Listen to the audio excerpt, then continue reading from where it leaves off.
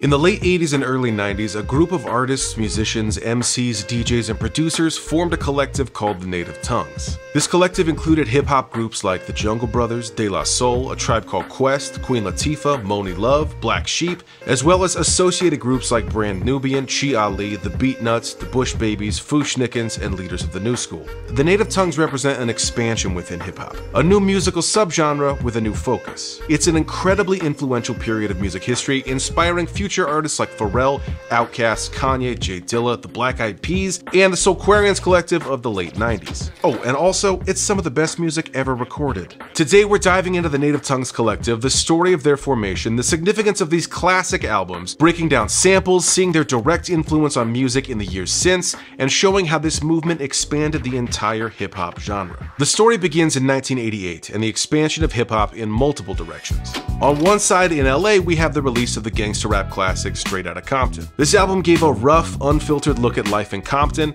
gang culture, and the result of Nixon's war on drugs. NWA openly said "F the police" and called themselves the world's most dangerous group. This album solidified West Coast hip-hop as a subgenre, and the overall influence of NWA members like Eazy-E, Ice Cube, and Dr. Dre on hip-hop, American culture, and the world is difficult to overstate. Now, here's the other side of that coin. Just a month or two before, we have the release of what would go on to be considered the first album of the Native Tongues collective, with the release of Straight Outta Jungle by the Jungle Brothers. By contrast, the Native Tongues is much more laid back, lighthearted, and more positive, Afrocentric themes. And to hear Pharrell describe it, he says it set so many of us free. Both of these albums, Straight Outta Compton and Straight Outta Jungle, dealt with the reality of racial disparity in the United States, but approached it in very different ways. These albums splinter off into two different directions, but right here in 1988, let's have some fun. Educated man from the motherland. You see, they call me a star, but that's not what I am. I'm a jungle brother, a true blue brother, and I've been to many places you'll never discover. Step to my side, suckers running high. Africa's in the house, they get petrified. You wanna know why? I'll tell you why. Because they can't stand the sight of the jungle. So let's talk about the Jungle Brothers. The JBs are made up of Africa Baby Bam, Mike G, and DJ Sammy B, and were in multiple ways the perfect group to continue to push the existing genre of hip-hop in a new direction. Mike G cites groups like the Cold Crush Brothers and Soul Sonic Force as major influences. They had the best messages with unity and everything. That's what it was all about to me. They encompassed the true spirit and meaning of hip-hop. Africa Baby Bam gets his moniker from Africa Bambaataa, another hip-hop pioneer, whose influence can be heard directly on the Jungle Brothers electro house track, I'll House You.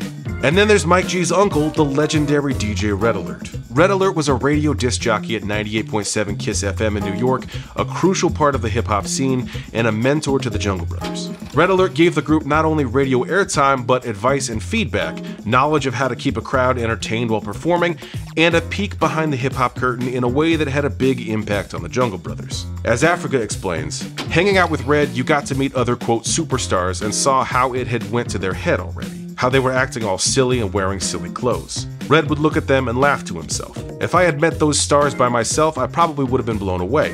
But through Red, we were much more grounded. Hanging out with him was definitely a huge influence. Perhaps this is why the Jungle Brothers weren't afraid to come out of the gate in khaki safari outfits, wandering around the jungle in their music video. DJ Red Alert was also a member of Africa Bambaataa's Universal Zulu Nation, an organization promoting unity and cultural awareness through hip-hop. The Zulu Nation influence can be seen not only in the Jungle Brothers, but throughout other Native Tongues groups.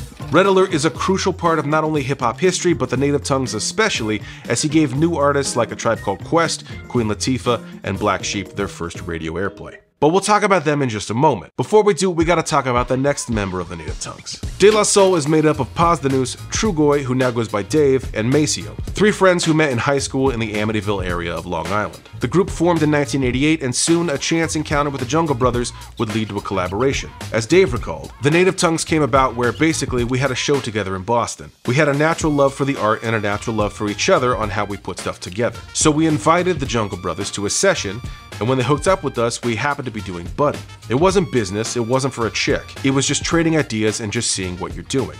Bottom line, it was just having fun. Now, we'll talk about the song Buddy, as well as the crucial third founding group of the Native Tongues, but before we do, let's talk about De La Soul's debut album, 3 Feet High and Rising. The sound and lyrical themes on this album are similar to the Jungle Brothers. It's very lighthearted, playful, and more laid back and fun. And the group's specific location allowed them to flourish in their own style. Dave recalls viewing hip-hop from afar in Amityville, and that if they had all grown up in the Bronx, De La Soul would have turned out very differently. After forming De La Soul together, the group linked up with the most popular DJ and producer in town, Prince Paul, who was also a part of the hip-hop band Stetsasonic. This group would pave the way for the Roots, incorporating live instrumentation, sampling, beatboxing, and a variety of musical styles. But when it came to Stetsasonic, Prince Paul felt that a lot of his production ideas were too juvenile for the group. Producing with De La Soul allowed him to have total control of the music, trying out everything they could think of. And while Paz looks back on the recording sessions for 3 Feet High very positively, praising Prince Paul for his ability to be open, make mistakes, and not be afraid to start over, Prince Paul has said that from his side, he was figuring out a lot of it as he was going, and describes it as the blind leading the blind. 3 Feet High and Rising features extensive use of sampling, pulling from artists such as Johnny Cash, Steely Dan, Hall & Oates, and the Turtles. Take the song The Magic Number. This makes use of 9 different samples, including Johnny Cash, the Fatback Band, James Brown, Run DMC, and Schoolhouse Rock. The end result is amazing, and this open use of sampling led to an incredible album. But because of sampling laws, a couple things happened. For one, there were lawsuits like when the Turtles sued. It was over a short sample included in the interlude Transmitting Live from Mars that De La Soul forgot to mention to the label, so it never got cleared. The Turtles caught it and sued successfully for $100,000. Sorry, side tangent, it's gonna be so quick. So, De La Soul's 3 Feet High and Rising is the result of a great group going into the lab and not worrying about it, just making art. This is a classic album, but because of sampling laws, lawsuits like this, and label issues, it's been unavailable on streaming, so locked away from modern ears, leaving a huge gap in music history. Fortunately, this is about to change. March 3rd, 2023, their full discography will be available on streaming. That's great news. But imagine if the sampling laws were different and allowed for blanket licensing. Imagine what art could get made. Imagine how much better these videos would be if I could openly use De La Soul's music. I actually shot a segment where I took the Schoolhouse Rock sample, sped it up, and turned it into The Magic Number. But YouTube puts a full block on it so the video can't be seen. This is what I'm talking about, music history gaps. I know this is the game I've chosen to play, but come on. Alright, side tangent over. It's through De La Soul that we get into the third core group of the Native Tongues. One night, Africa Baby Bam of the Jungle Brothers called his friend who was in another hip-hop group, telling him that he had to come over and meet this new group called De La Soul. It was 2 in the morning, but he went over there and met them. The guy's name? Q-Tip, from a group that called themselves Quest. Look, I know right now you're like, this white guy is f***ing up. Oh yeah, I love the group that prefers to go by the name of Quest. But that was the name of the group at that point, just Quest. It was Africa Baby Bam who would tell them that they should change their name to the now famous A Tribe Called Quest. Q-Tip recalled the first time he went over to meet De La Soul while they were hanging out with the Jungle Brothers. I went there, met them, and it was just love at first sight. It was disgusting. In hip-hop, it praises individualism. I think that's the main achievement of the Native Tongues. It just showed people could come together. A Tribe Called Quest was made up of Q-Tip, Phife Dawg, Ali Shaheed Muhammad, and Jarobi White, who was only with the group for the first album. One thing that the Native Tongues introduced, and Tribe especially leaned in heavily on, is sampling jazz records. Like take the song Daylight by the Roy Ayers Project Ramp. Now speed and pitch that up. Now you've got more jazzy or hip-hop. These 3 groups, the Jungle Brothers, De La Soul, and A Tribe Called Quest, formed a loose collective, influencing each other's sound with uniquely jazzy samples, mellower grooves, positive, playful, Afrocentric lyrics, and even having guest verses on each other's songs. Each group released multiple albums, further carving out this scene, which would grow to encompass other groups and artists. More on that in a minute. These 3 groups began hanging out more and working on each other's albums with no goal other than to make great music. As Phife recalled, when Tip and the Jungle Brothers met up with De La, it just seemed like they had known each other for years. We were just kids back then, and it was just a family affair, not like a marketing thing. It's like in elementary school, on the weekends you have a sleepover, but the sleepover with Native Tongues was in a recording studio instead. People would just roll by other people's sessions, and we'd be in there all night, eating Chinese food and working. We had fun being around each other, and that was really the main thing. But these first 3 albums, Straight Outta Jungle in 1988, 3 Feet High and Rising in 1989, and People's Instinctive Travels in the Paths of Rhythm in 1990, marked the beginning of the Native Tongues Collective, an expansion within the genre of hip-hop, and a new beginning for what was possible with music as an art form. These 3 groups had a massive impact on not only the hip-hop that was made throughout the 90s, but all music throughout the 90s, and remains influential and relevant today. For instance, you can't have this without this.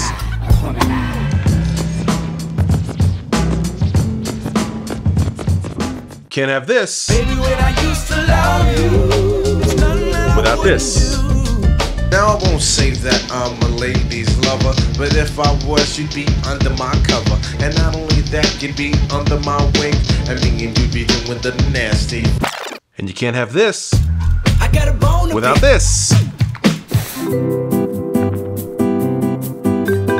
All of the artists and producers of the more modern songs that I just played, Outkast, Pharrell, Kendrick, have cited the native tongues as an influence on them. But it's not even just the music that was different, and it's not even just the lyrics. While groups like Run DMC had worn gold chains and Adidas, and NWA sported gold chains and Raiders jackets, the native tongues went for a more cross-cultural vibe, especially in the beginning, sporting colorful African prints, peace signs, and flowers. While other hip-hop groups like NWA met the dominant American culture, read white capitalist, with direct clashing and confrontation, the native tongues took a different approach, rejecting it and instead focusing on themes and images from the African diaspora. I'm not black, so I can't speak to this impact and what this meant to have this kind of representation, so I'll point to a few excellent, powerful stories I've come across. Pharrell says the native tongues set him free. In the book The Native Tongues Review, Iamos Murad talks all about the Jungle Brothers and how the first line of Straight Outta the Jungle, educated man from the motherland, is all he wanted to be. Hanif Abdurraqib wrote an entire book as a love letter to A Tribe Called Quest and what they meant to him and a generation of African Americans. The name Native Tongues is pulled from the song African Cry by the New Birth from 1972,